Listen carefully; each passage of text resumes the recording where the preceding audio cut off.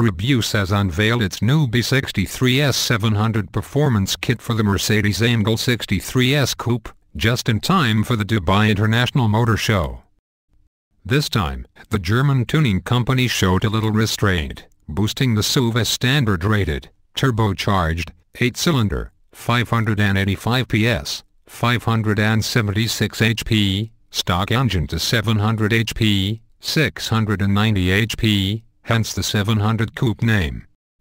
Granted, that has a tremendous amount of raw power, especially as the torque was also increased to 960 New Mexico, 708 pounds-feet, but bear in mind that Brabus can push the AIM-branded GLE63S all the way to 850 PS, 838 HP, and 1,450 New Mexico, 1,069 pounds-feet, of torque.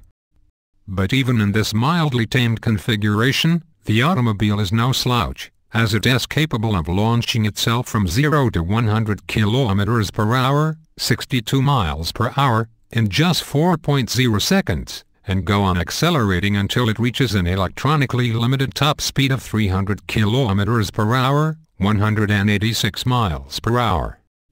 In order to achieve this level of performance, Brabus included two special turbochargers with larger compressor unit, an exhaust system featuring free-flow metal catalysts and downpipes with a diameter of 75 mm, 3-in, new mapping for ignition and injection, and a stainless steel Sporks exhaust system with actively controlled butterfly valve.